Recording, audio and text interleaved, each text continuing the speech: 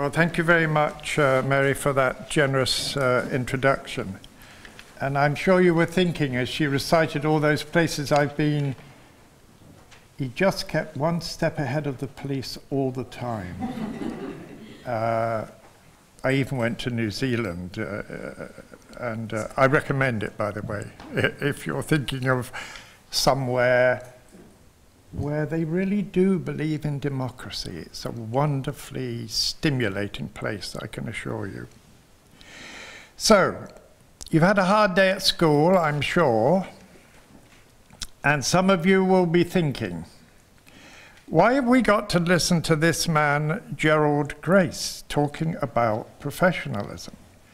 Haven't we got enough trouble as it is? Well, if you're thinking that, and some of you will be, I know, I have to remind you of the text from St. Paul. Without grace, none shall be saved. So you say, I had to be here this evening for your own good. There is another text, you know. It's useful having a name like Grace. St. Paul uses it constantly. There's another text which says, with grace, all things are possible.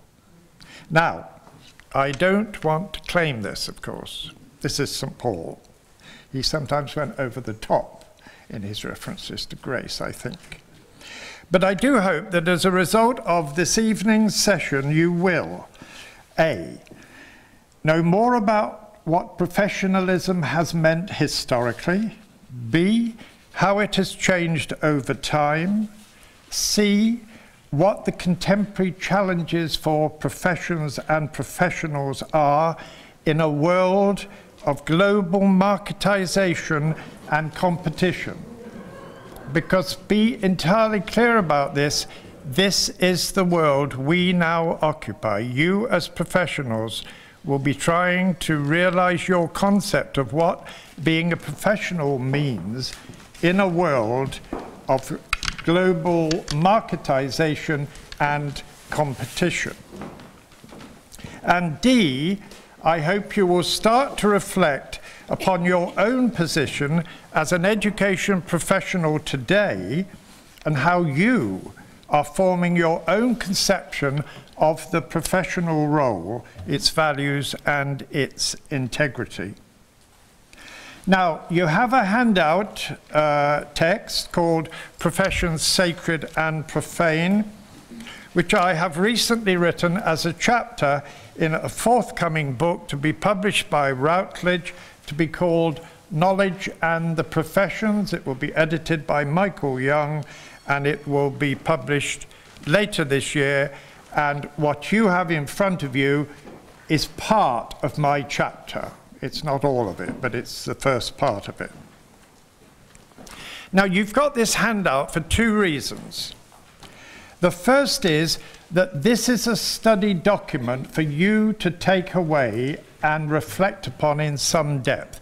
We are not going to cover the amount or the number of issues in the time available. So it is a study document, and I hope you will engage with it. But secondly, it's a text for you to follow now, because at any moment I may point to any one of you and say, read the next paragraph. And I do this because, as you well know, our present Secretary of State, Mr. Michael Gove, believes that the old pedagogic practice of reading round the class, which I've no doubt was extant when he was a pupil in school, guaranteed educational standards and, above all, attention to the text. And the coming away from reading round the class, I'm sure Mr. Gove believes, is the result of our present underachievement in education and so on, striking teachers and all this. It's all been caused by stopping reading round the class, which was a very good disciplinary method. I'm going to use it, so I could point to any one of you, so I want you to be on text and on task there. It could be you. And in this case, it doesn't mean the lottery. It means attention. Okay. Will you turn now to that text, please? And I will begin to outline the argument I'm going to make. It's going to be an approach to understanding the concept of a profession and what professionalism means, and I'm going to take it across 3 historical periods. We'll be looking at how the profession started in the Middle Ages. So this will be professions in what I call the culture of the sacred. We're talking here about Europe.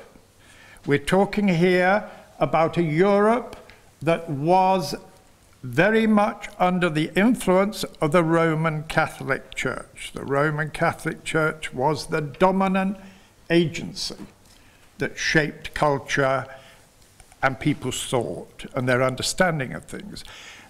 So there was, so to speak, a great culture of the sacred that spread all over Europe, where everybody, nearly everybody, believed in God, believed that Jesus Christ was the Son of God, and believed that the Catholic Church was the only means that they were going to find salvation.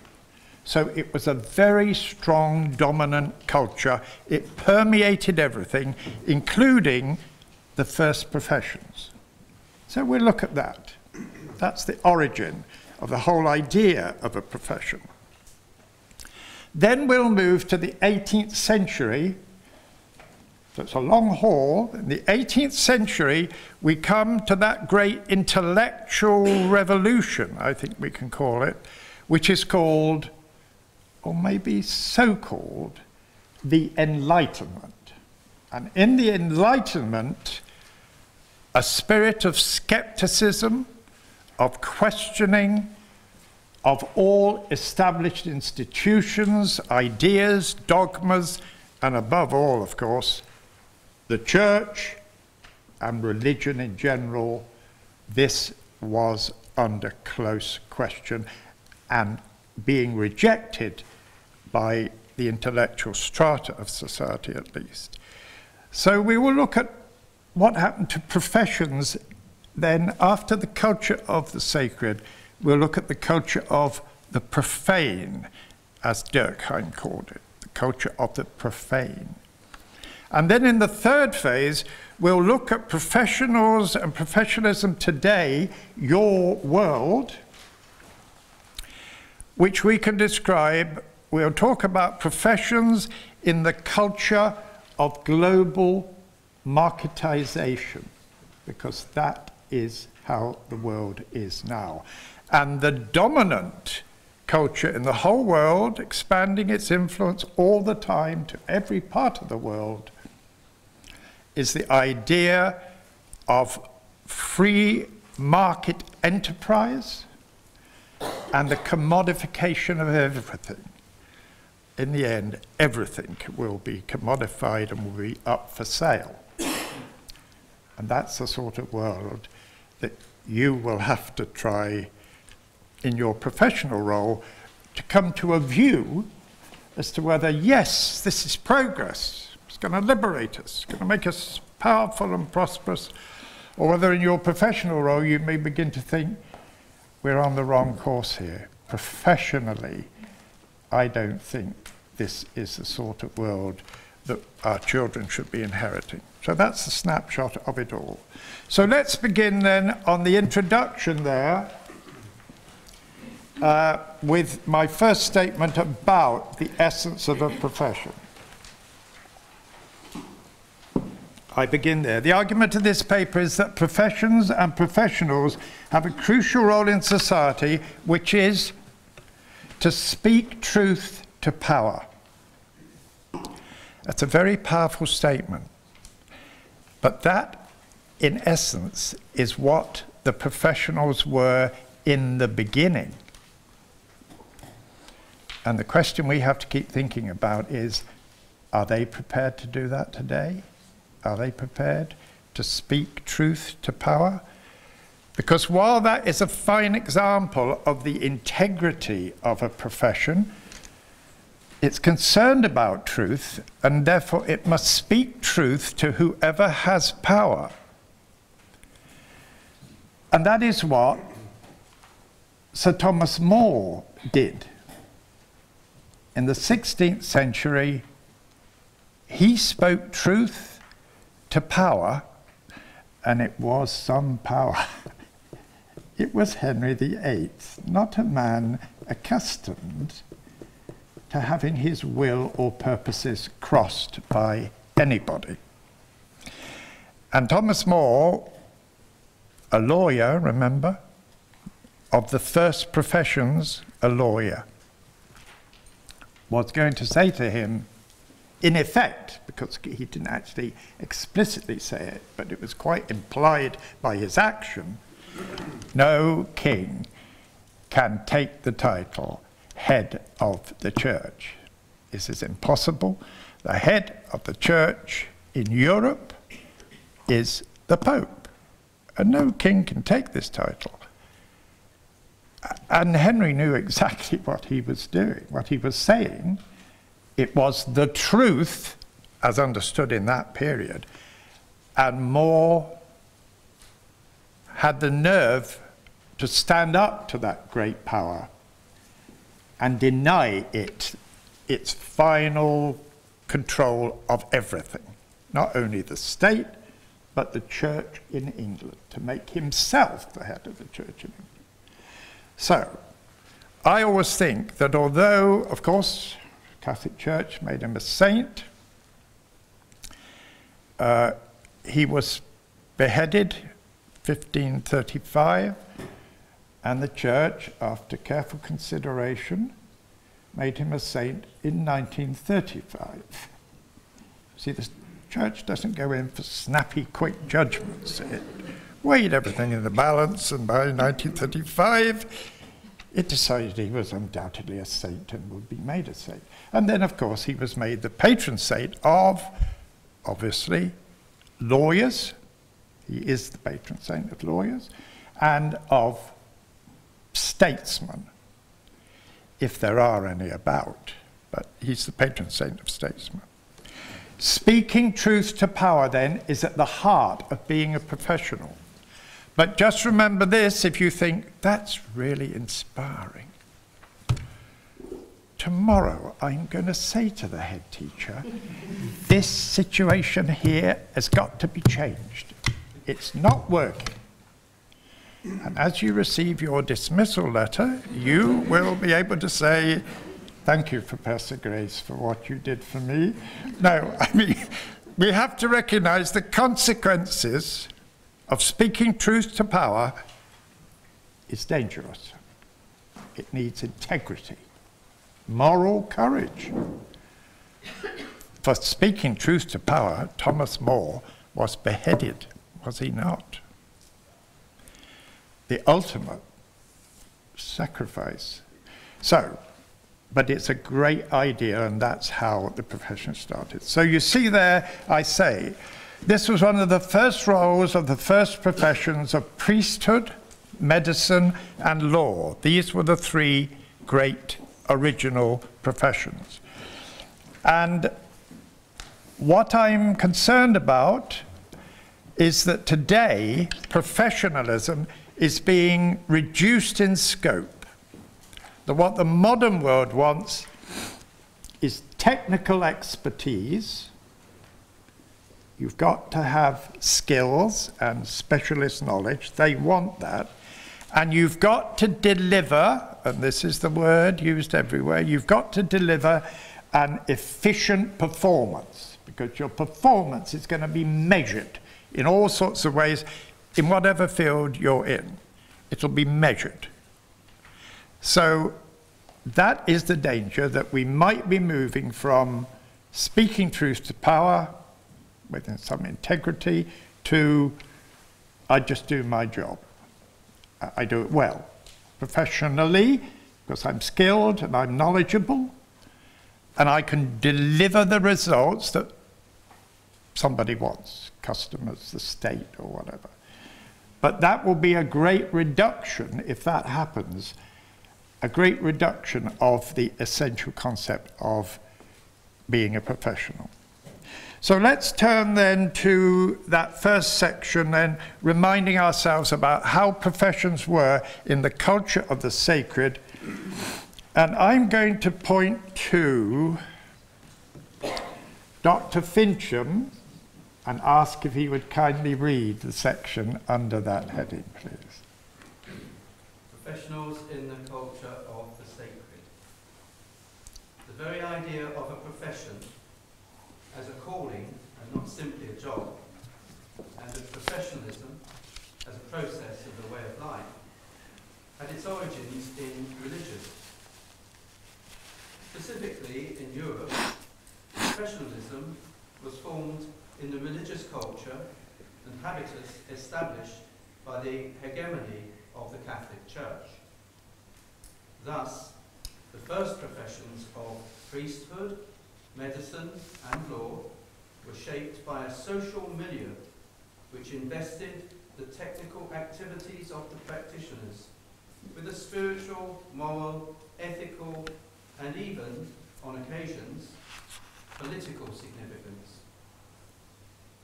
While under the jurisdiction and command of the temporal authorities of the time, such professionals had another allegiance, to the service of God and to the revealed truth as taught by the Church.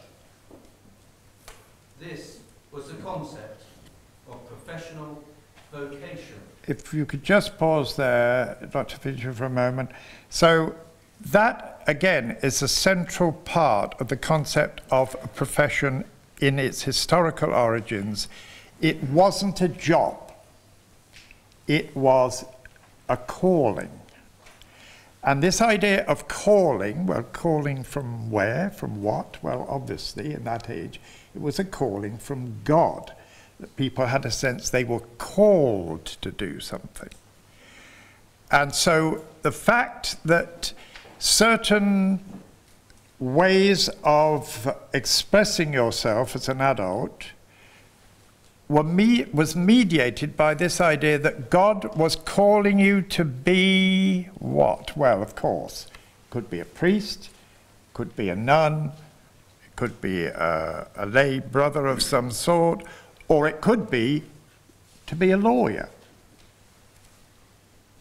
to be a doctor, to follow the great physician that was Jesus. That was the calling. Some people felt they had that calling. And so that gave a relation of their work to something transcendental, something outside of this world, something divine.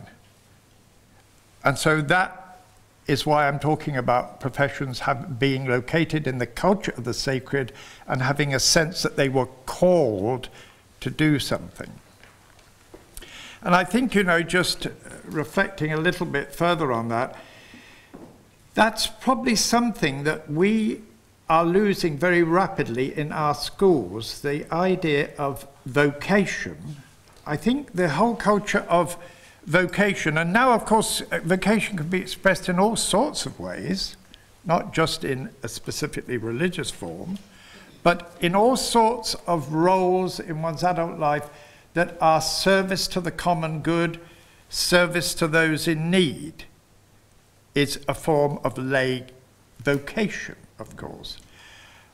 But I think what is dominant among our young people, because of the age in which we live, is that they hardly live, I think, in a concept where vocation means anything to them. They live in a culture of jobs. And they understand, especially in this time, the importance of getting a job. So the culture of jobs at this time has a particular salience in their mind because they're well aware of over 2 million people being unemployed and desperately trying to find a job. It's like trying to find the Holy Grail, you see. So we have to reflect on how can we as professionals, with young people as they are being formed in school, tried to keep alive in their minds the idea that they should be thinking about, have they got a vocation to do something, rather than only what's a good job and what's going to pay a lot of money. I have to say, I was quite shocked when my grandson, Patrick, going to a Catholic school, he's now 15, and I said, have you started to think at all about what you might want to do when you're an adult?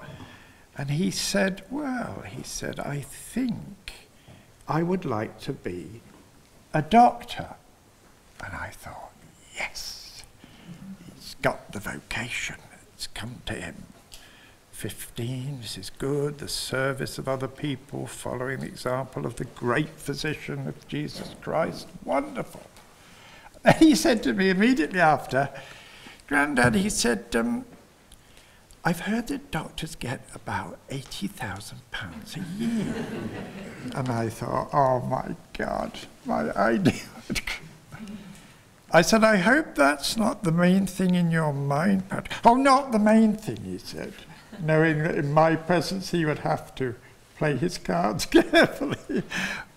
But it struck me, you know, there he was out of a Catholic school where one might hope the ideas of vocation were still alive and would affect some students. But he had his eye on, it could be 80,000 a year now. These are the things we're going to have to struggle with. Okay, would you mind carrying on, please, Dr. Fincham? We'd got to the concept of professional vocation, if you remember. The priesthood existed to administer the sacraments and to witness to the truth. The physicians were called to continue the work of the great physician. The lawyers were called to administer the justice and mercy of God.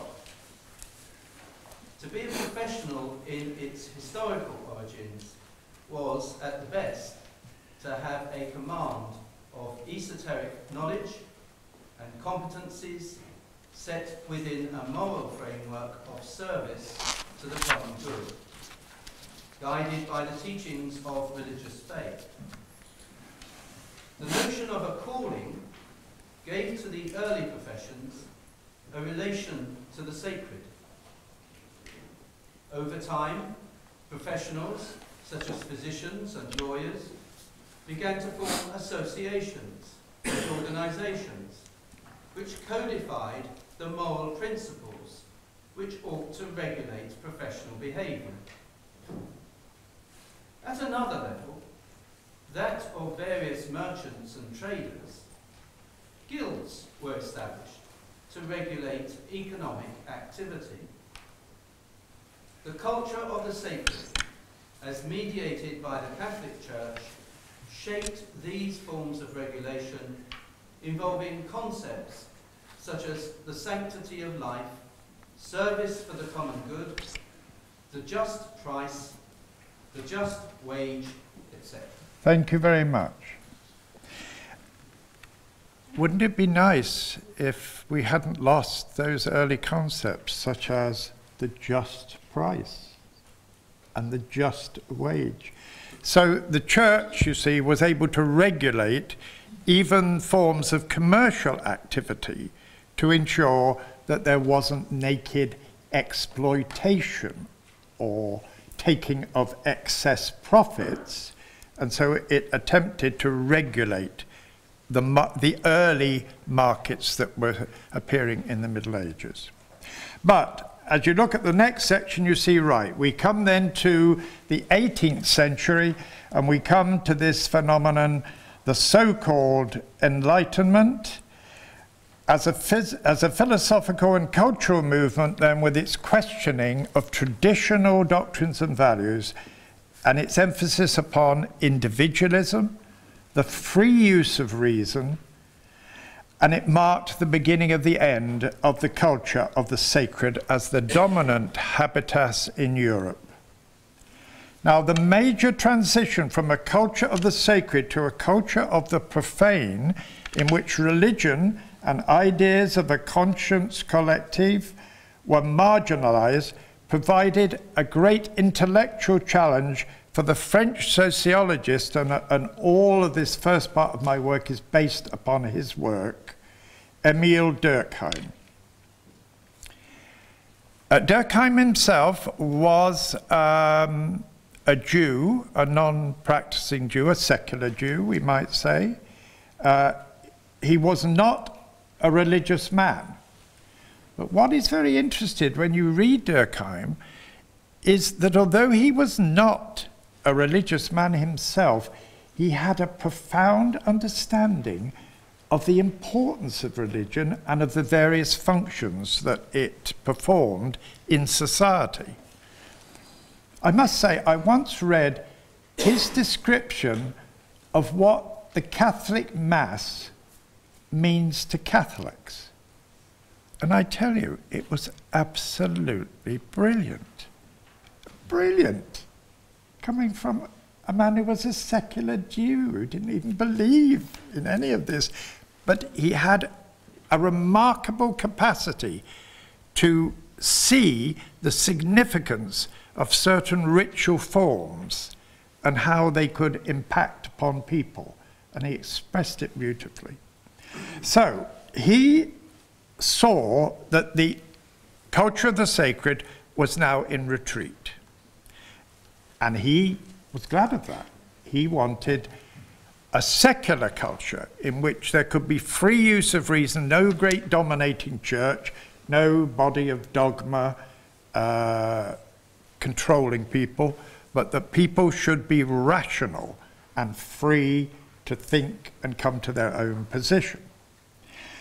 But while he celebrated that, he had great worries about, but if that's so, what will be the basis of any social solidarity in the future? Because it looks as if every individual would be doing their own thing, using their own reason and so on. And he feared that a state would come which he called anomie.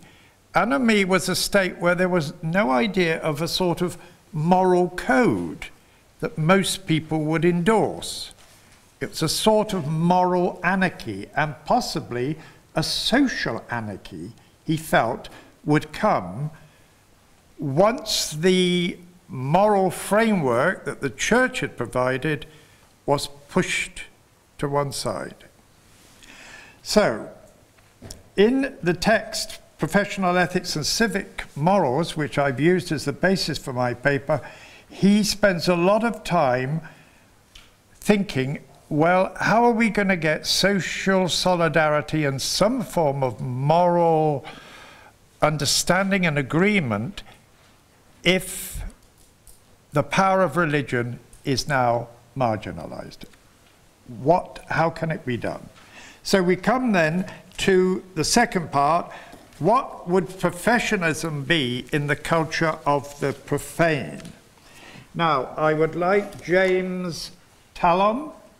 Is there a James Talon? There is. There is? Where is this James Talon? Oh. Sorry. Would you mind then reading the paragraph under that heading, please? Professionalism in the culture of the profane. In modern English discourse, the use of profane is often taken to mean that which treats something sacred to a hostile and abusive way. Durkheim used profane in a much different way. That is, in an objective and analytical sense, to refer to a major cultural change observable in Europe and particularly in France.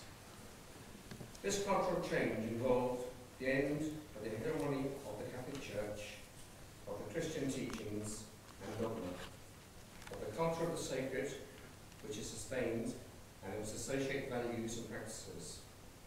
In its place, Durkheim observed, especially in France, the development of a profane culture, in which dominant principles were reason, individualism, enterprise, and relative personal autonomy. Religion had retreated from its central role as regulator of social, economic, and political life to a minor role as guide to some believers in their private lives. This newly established profane culture challenged consider in what ways social solidarity, social order, and forms of moral regulation of human behaviour could be guaranteed in the future. The problem was, as Durkheim expressed it. Thank you, James. I'll take over now. So thank you for that. So this is a very powerful quotation from Durkheim. And as I read it, I want you to think whether you agree with it or not, because he's making a very strong statement here. This is what he said. And remember, he was celebrating religion being pushed aside as a great controlling apparatus. He wanted the freeing of people's minds, the idea of rationality, arguing your position, questioning whatever was taken to be true at the time. But where would it lead, is what he was worried about. Look what he says here. It is not possible for a social function to exist without moral discipline. Otherwise, nothing remains but individual appetites. And since they are by nature boundless and insatiable, if there is nothing to control them, they will not be able to control themselves. So this is what worried him.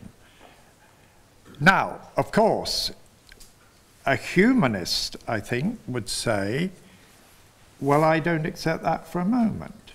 That is a very bleak view of human nature, that we have to have some external apparatus to control us, to keep us doing the right thing, trying to be ethical and moral. It's perfectly possible for us to do it in ourselves. We have the capacity in ourselves to act in a responsible, moral and ethical way. Okay, well, that's what humanists believe. But Durkheim certainly did not. He believed that there would be an anarchy in the world, an anomie, a lack of agreed moral and ethical principles, unless there was some agency that would work to preserve it. So as I say then under that quote, recognizing that the church could no longer be regulator of social and economic activity, Durkheim came to the view that this role had passed to the secular state, which he accepted would have to be the organ of moral discipline in profane culture. However, an all-powerful state, like an all-powerful church, might become an oppressive force in society. Other social institutions were required to achieve a situation of some balance of power. Institutions which in some senses could monitor the activities of the state. And for Durkheim, these other social institutions would be found in the secular professional associations with their relative autonomy and codes of ethics. And as Turner, who writes the introduction to Durkheim's book in English, Turner makes this very useful point. The real dislocation of modern society was the absence of intervening social institutions between the individual and the state. Occupational and professional associations were intended to fill this gap. So there's Durkheim's solution then. Although the state now has got to be the ultimate controller of behavior in society, it's not going to be a direct relation between this great powerful state and all these individuals. There has to be a mediating level. And for Durkheim, he thought the professions, of course, they will be the mediating level because they have been formed to speak truth to power. So they can speak to the all-powerful state in the name of all these individuals. But they would be secular persons. They wouldn't be religiously formed. So that's how professions started to change their nature then in the culture of the profane. And you'll see further down on that page, he says, Durkheim, The professional group is by no means incapable of being itself a moral sphere, since this was its character in the past. So he's saying, all right, well, it was like that in the culture of the sacred. Now we're in the culture of enlightenment, of reason, and so on, but they can still be the agent of a moral approach to social life, political life, economic life. And at the bottom of the page, I hope it's the same on yours as mine, the big problem that he spends a lot of time worrying about is the problem of capitalist enterprise, which had now emerged in France and was becoming very powerful. And so I say there, it remained a major problem to which Durkheim devoted the greater part of his analysis. Whereas the pre-capitalist enterprise and training had been regulated by the guilds and the church, these agencies were no longer powerful in modern society. Therefore, in the realm of capitalist enterprise and business relations, Durkheim perceived a moral vacuum. And his book, Professional Ethics and Civic Morals, presents a powerful analysis and a critique of this situation, which I think resonates with many of our contemporary problems. So if you move on to where I have those bullet points that are what Durkheim is saying about unregulated capitalist enterprise in France as he saw it. Now just look at those quotes. And remember, he's talking about early capitalist enterprise in 19th century, early 20th century France, but I believe every one of them is totally applicable to the conditions that we have now in our globalized world. He was very, very perceptive in this. Look at this. This lack of organization, he means no ethical or moral code in business. This lack of organization in the business professions has one consequence of the greatest moment, which is that in this whole sphere of social life, no professional ethics exists. Second point, this amoral character of economic life amounts to a public danger. Third point, clearly, if there has been self-delusion to this degree among the classical economists, it is because the economic functions were studied as if they were an end in themselves, without considering what further reaction they might have on the whole social order. In other words, economics under capital ceased to be as it was in its early historical formation when it was called political economy. And that was the proper conjunction, because it said, okay, economics then relates to the various rules and procedures relating to business and commercial activity, but it is related to politics and to social consequences.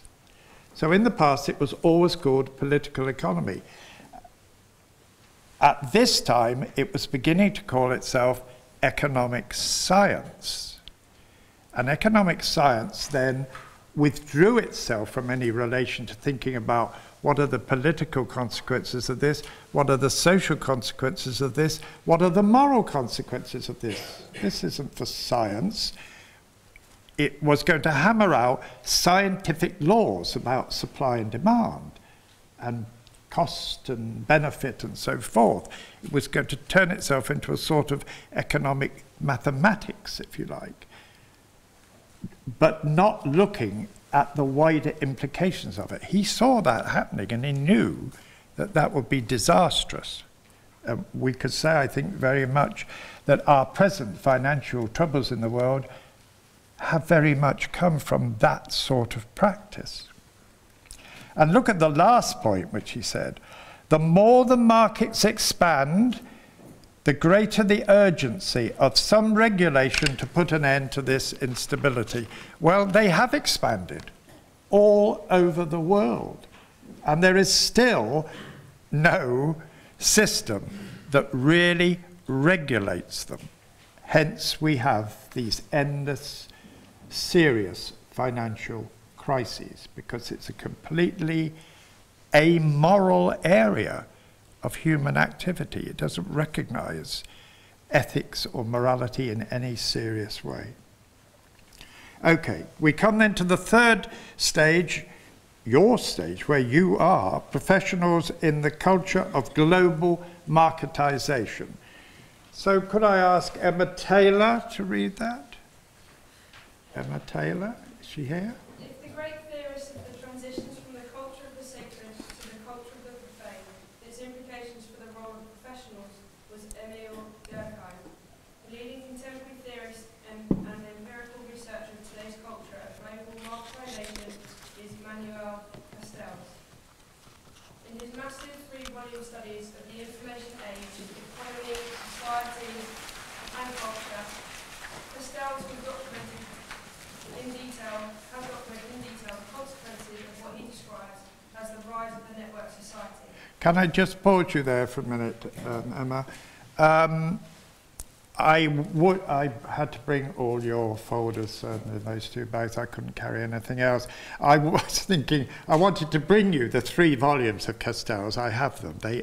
They're mind-blowing. Each one is about as thick as that. There are 3 of them, and they're full of the theory of information technology and its impact, and then detailed empirical studies of how it's working in different parts of the world. I mean, the man is an absolute genius. There's no getting away from it. So, as Durkheim was the genius of analyzing the changing nature of society and the potential role of professionals in the 19th century, Castells is the genius of explaining what is happening to our world as a result, especially, of the information technology revolution. Probably more important now than was the original industrial revolution, because this information technology revolution is worldwide, affecting everything. Yes, if you'll go on then, please, Emma. This provides an authoritative analysis of the economic, social and cultural context of globalization, the context in which professionals of every category are now working. It is necessary, in order to grasp the significance of this revolutionary change, to quote Castells as summary. A new economy has emerged in the last 2 decades on a worldwide scale. I call it informational and global to identify its fundamental distinctive features. It is informational because the productivity and competitiveness of units or agents in this economy, be it firms, regions or nations, depend upon their capacity to generate, process and apply efficiently knowledge-based information.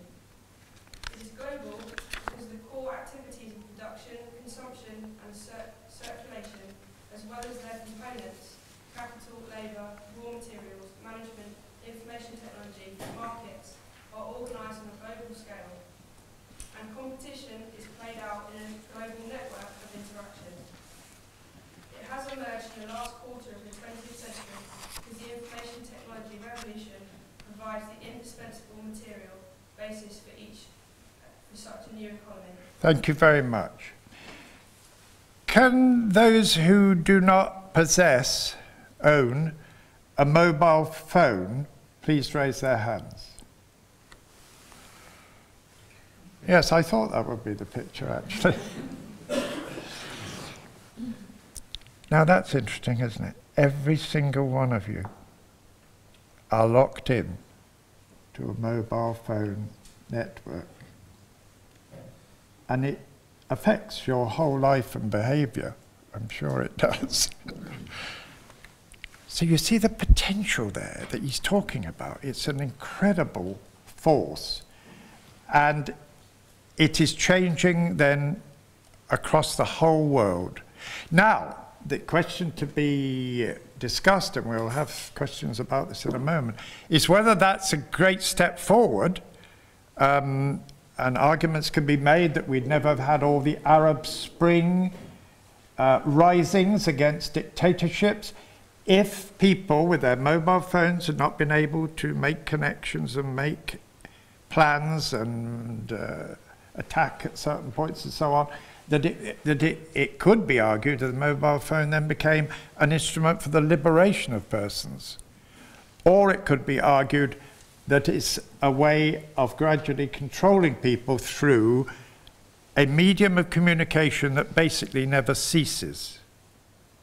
Right, let's turn on then to, now, I think we'll have to jump on because we haven't got a lot of time. So would you turn on to what I hope is your page 6, when we're talking about the implications of this in education. Have you got a section at the top of your page 6 which starts, this is when we're thinking about, okay, all those things we've been talking about, how do they affect education? And it starts with a sentence, but these implications are not confined to the world of business only. On page 7. All right, so let's just focus on that now. Established professions such as medicine, law, and education, that's higher education and schools, are presented with ideological and political challenges to their professional ethics, values, and commitments to common good service. What we are witnessing in contemporary society is an attempted market culture colonization of all forms of social service in order to sharpen the overall efficiency and competitive edge of the total social formation, and not simply the sphere of business activity. And this is particularly apparent in the field of education. In other words, what's happening in the culture of global marketization is that the whole world is being turned into a massive race, really. A competitive race to get better and better educational results that will feed into the economic system, that will make better and better profits, that will raise the prosperity of a particular society. So we are in a culture of very sharp international competition. Now, Castells points out that you can see, in a sense, where that started. So in the paragraph beneath that one I've just read, he points this out. In his studies of the economic success of the so-called Asian tigers, Singapore, South Korea, Taiwan, and Hong Kong, Castell argues that, among other things, strong state direction by what he calls the developmental state was apparent. The process of development involved transformations of educational systems to be more closely coupled to the needs of economic development. Educational institutions were re-engineered to become service agencies for increasing the competitive edge of the economy. And a similar development has been noted by our Professor Stephen Ball, Professor of the Sociology of Education in our London Institute, in his book, Education PLC, in which he concluded, within institutions, colleges, schools, and universities, the means-end logic of education for economic competitiveness is transforming what were complex interpersonal processes of teaching, learning, and research into a set of standardized and measurable products. Teachers, both at school level and in higher education, who in previous decades have been regarded as professionals involved in the intellectual, cultural, social, and moral development of children and young people, are now being reconstructed. This is you he's talking about. This is you. Are being reconstructed as agents to service the economic needs of the competitive state. Ball argues that education is spoken of within policy in terms of its economic value and its contribution to international market competitiveness.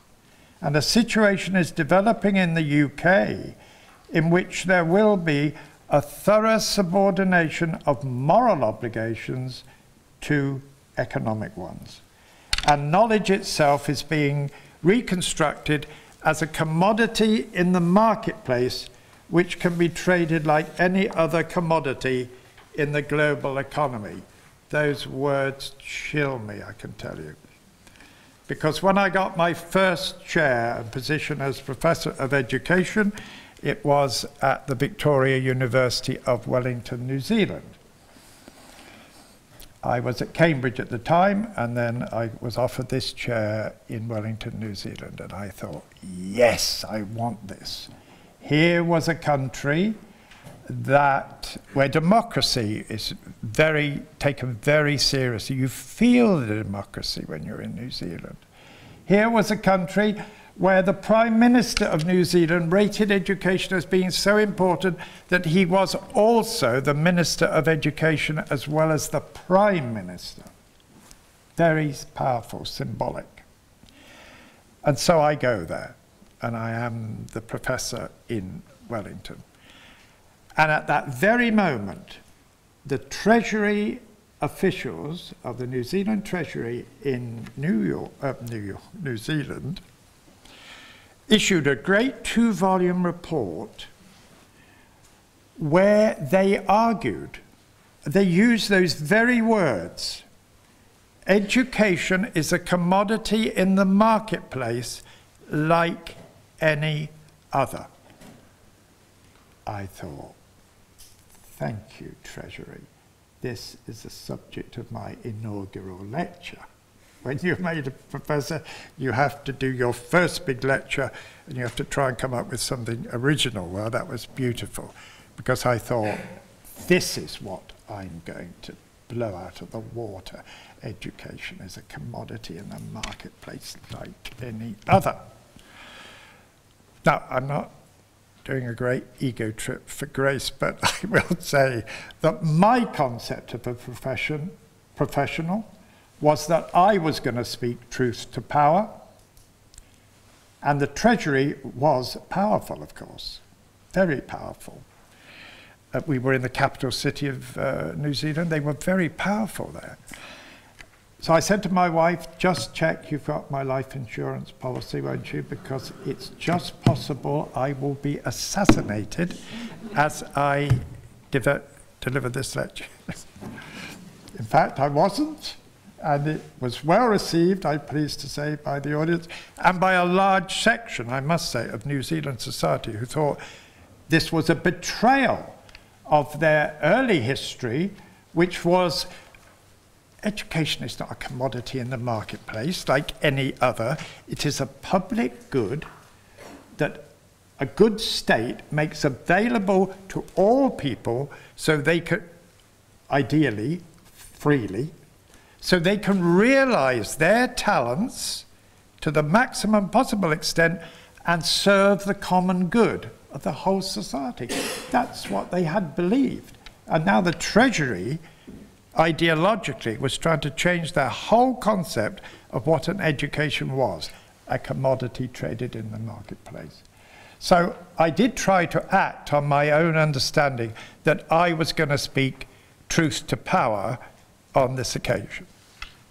Naturally, I was dismissed the following week and returned to England. No, it's not true. I just thought I'd see how you reacted to that. Okay, just turn to where I'm talking about Professor Basil Bernstein, very distinguished professor of sociology of education at the Institute, and you've got a quote from him. You've got the quote there where it says, there is a new principle guiding the latest transition of capitalism. Have you got that one? The principles of the market and its managers are more and more the managers of the policy and practices of education. Market relevance is becoming the key orientating criterion for the selection of discourses. This movement has profound implications from the primary school to the university. And then he said this, very, very powerful. There is a new concept of knowledge. This new concept is a truly secular concept. Knowledge should flow like money to wherever it can create advantage and profit. Indeed, knowledge is not like money, it is money. Knowledge is divorced from persons, their commitments, their personal dedications. These become impediments. So what Bernstein was doing was warning all education professionals working in schools and universities that if they have got professional commitments to the idea of a liberal and humane education, it was going to be devalued. And if they had ideas of wanting to write and research in particular fields, if they weren't seen to be economically productive fields, they'd be discouraged from doing that. It's an impediment to the generation of profit and helping the economy of the nation. So, you have a subheading there, I think, called Professionals as Critics and Conscience of Society. I'll just end on this point. I contributed, in that inaugural lecture, I was saying what professionals had to do in these conditions of the attempted marketization, commodification of everything. And if they were to keep true to the idea of what being a professional was, then they had to play the role, and I coined this phrase and used it in my inaugural lecture, that modern professionals should never forget that they ought to be, by reason of being a professional, critics and conscience of society. In a way, it's a coded way of saying, prepared to speak truth to power. They should be critics and conscience of society. And that, I believe, is what you should attempt to do in your own professional lives. To be a critic and conscience of society. And the one small triumph, I suppose, victory or whatever, yes, positive result that came out of my using that expression, critic and conscience of society, which I only learned when I'd left New Zealand, and somebody wrote to me from New Zealand and said, do you know, the New Zealand Parliament has just passed a law because there are a lot of private universities springing up, which are basically just business schools calling themselves universities. They don't offer a full range of subjects as a proper university should. They're basically business schools, but they like the title. It's good for business to be called a university. And the New Zealand Parliament had passed a law saying no institution in New Zealand may take the title of university unless it can demonstrate that whatever else it does, it is a critic and conscience of society. I was rather pleased with that. It was not acknowledged that it was but who cares about that? It's not the acknowledgement that matters, it's that it's actually in New Zealand law. And that's a line of defense against everything being done for what is measurable, profitable, marketable, and never mind criticizing, and never mind trying to be the voice of conscience. But I think ultimately you as professionals, I hope, will take the role in whatever sphere you're working in of, from time to time, because you don't want to do it all the time. People think it's a pain and they think you're a misery and you might get assassinated. But from time to time, when your professional conscience says to you, no, this isn't right, and I'm going to have to say it, that you will do it. So thank you very much.